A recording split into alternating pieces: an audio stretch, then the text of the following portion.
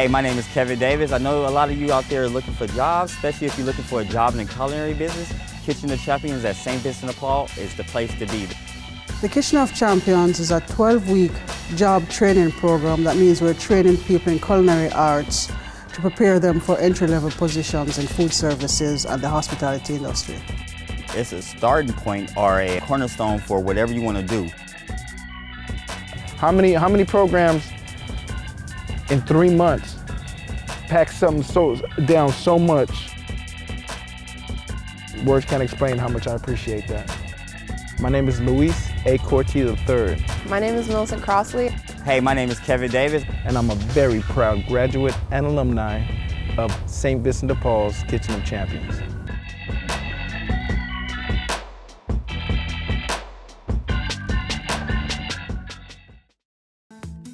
I love to cook.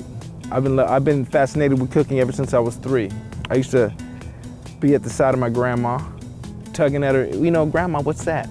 I would cook with my grandma. We would make holiday meals. We got to make things like sweet potato pie and turkey and greens.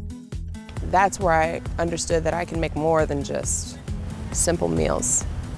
I can cook for people and I can make them happy. I grew up in East Oakland 69 Village. I'm a single parent of 2. I do security for the city of Oakland at the library. I got connected through the program through one of my sisters. She was like, Kevin, you cook so much, but I'm so cheap. So she was like, you should just go to St. Vincent de Paul because it's free. I heard about Kitchen of Champions through a job placement program. I was looking for something that I can do that was exciting and fun and new. I used to think I was a failure. I was involved in a lot of criminal activity. Let's say I looked for a job and because of my background, I wasn't given a chance. I'll get discouraged and then you resort back to what you're comfortable with. Not going to college and not having something that you've completed, I don't know, you can't really do anything. You don't have any experience. I wanted a way out, you know? I wanted to be able to break the chains. And I became part of Cohort 34. So your first thought that you want to embrace today is that you have stepped onto a huge support platform.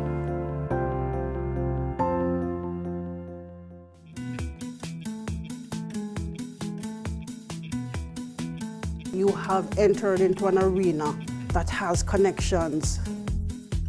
Typically, our mornings begin where we come in and we report to the kitchen for what we call production. The bulk of your time here is going to be spent in the kitchen in production. We have a kitchen that just provides food for those who are in need, who might not have a home, who just might not have enough of a paycheck to get through the month. We use that as an ability to teach cooking techniques as well as different cuisines. The classroom is split up into 3 teams. A reclamation team, a prep team, a production team. So we usually do like a protein, a vegetable, a starch, a pastry, a drink. Week 1 was like, oh my goodness. This is something new. I don't know how to do these cuts. I don't know this and that. I'm just used to chop, chop, chop, let it go. You're going to be learning how to hold a knife, how to use a knife, and how to cut most basic vegetables. First week was always hard because you're learning. So we need to actually cut every piece as if our knife is guided towards the center.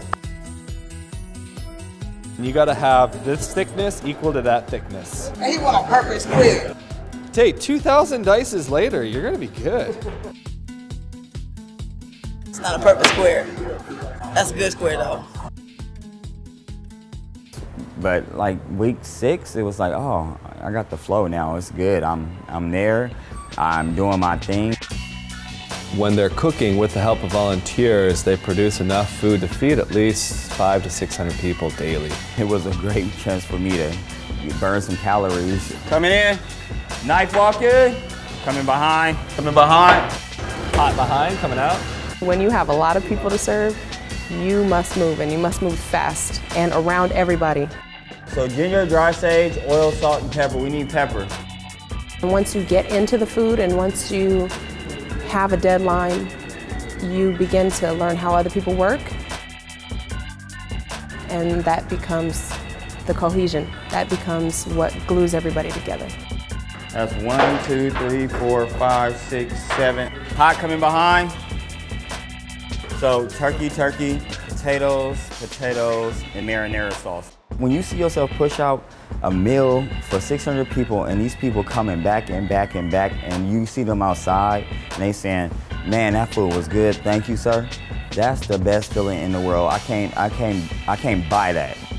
Especially in this community right here in West Oakland and right here in the Lower Bottoms area. This is where the most help is needed. In this program here, the Women's Center, the Man Center, this is a big program within a bigger program. I'm just a small part of that. It was much more than just culinary, you know. I learned about interviewing. They gave me interviewing skills. They gave me socializing skills, you know. They helped me with my professionalism, you know. Elements that a person with my background, you know, needed, really, really needed. It's not just a technical skill support. We try to offer what we describe as wraparound support. Alfred is our outreach officer, and he's one of your huge resources in terms of any support that you might need outside of the program.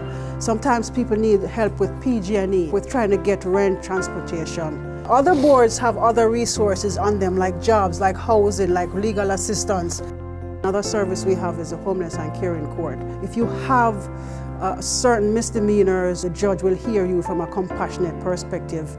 Life is happening in the 12 weeks that they're here. People get displaced, they lose their homes, people have lost their cars.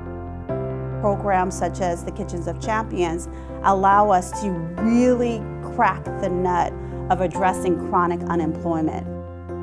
We've had trainees who have been incarcerated repeatedly. Lots of times, if you face those circumstances, your spirit can get broken. We're helping people to be able to see within themselves the good stuff. Words can't explain how much I love Nick, because she's helped me out a lot.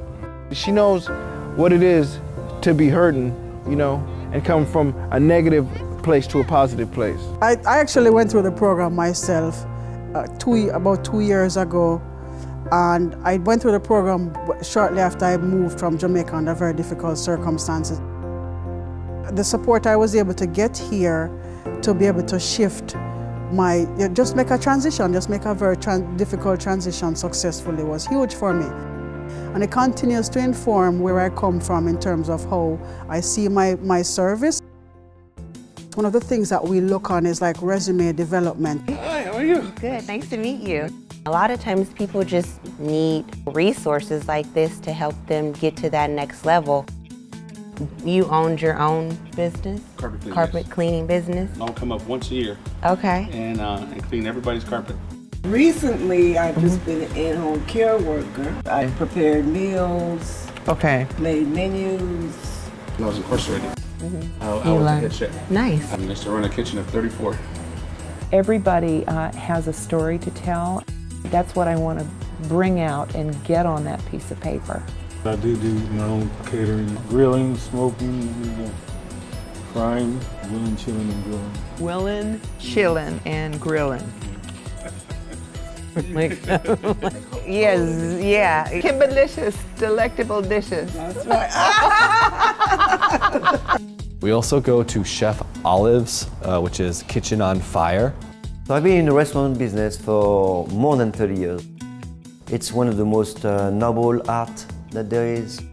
He was so passionate and so knowledgeable. I'm going to teach them how to basically the chemistry of what's happening with the flowers and the artificial leaveners and the water. Once they understand the chemistry of it, they usually have much less questions because the chemistry explained a lot. We host a guest chef series where we invite a local restaurant and a local executive chef to come and produce a high caliber, fancy events. I cooked the duck for the guest chef. I scored a duck, rendered it, learned how to do the gastrique for the duck, braised the leg quarters. I mean, marinated the duck overnight, you know, with coriander, fresh thyme, garlic. The people that ate said that was the best duck they ever had. And I mean, I was flattered, because that was the first time I ever cooked duck. We also have opportunities for our students to get out into the community to cater. We've participated in events like the Eat Real Festival, the Chamber of Commerce, Christmas parties, Waterfront Hotel, it's Rentry Court graduation. At first, we were rookies, and by the end, we were veterans.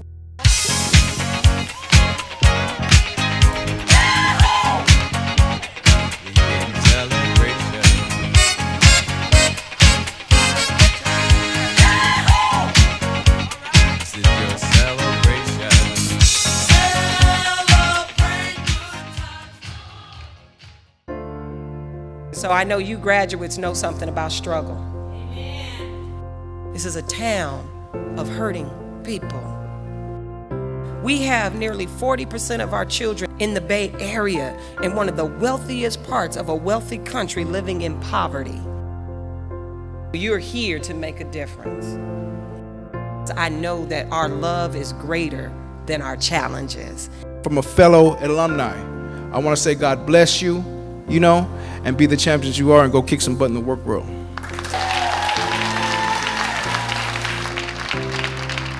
This is my first actual graduation. So being able to get that certificate, being able to get that little certificate of completion was huge. Our next graduate is Kevin Davis.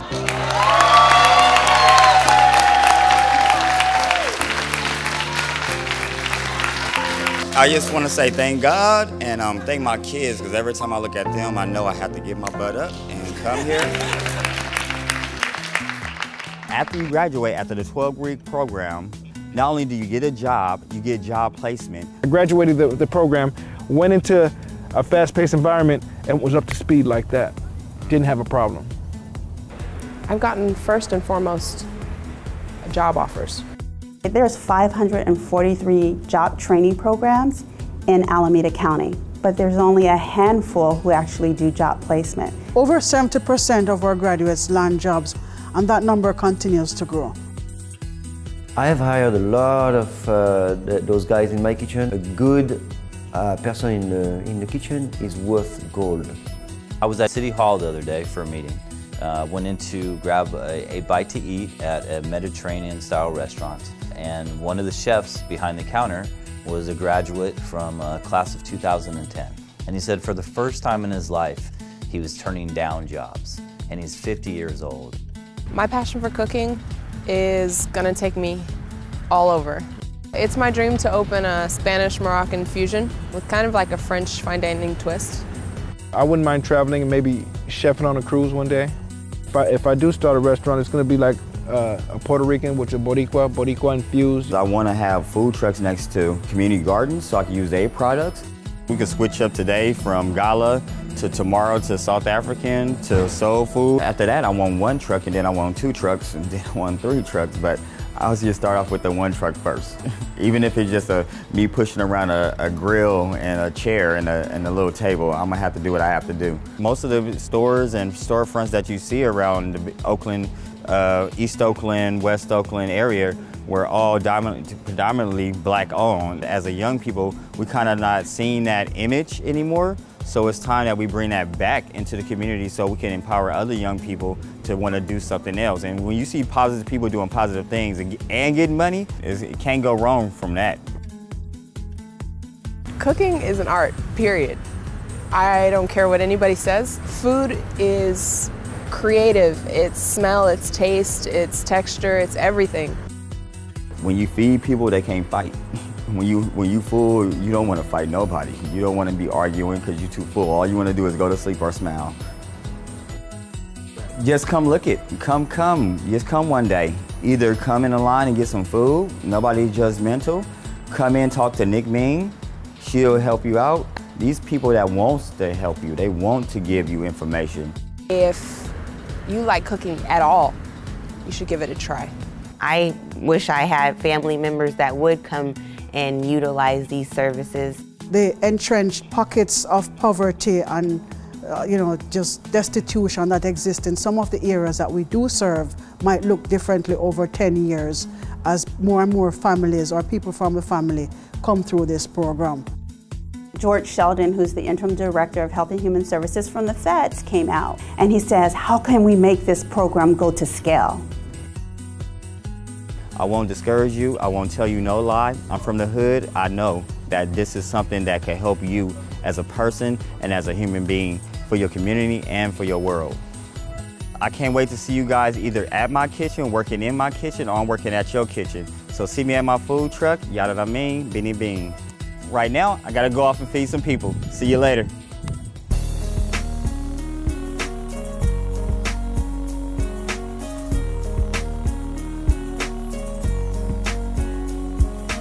What's up, Brother John?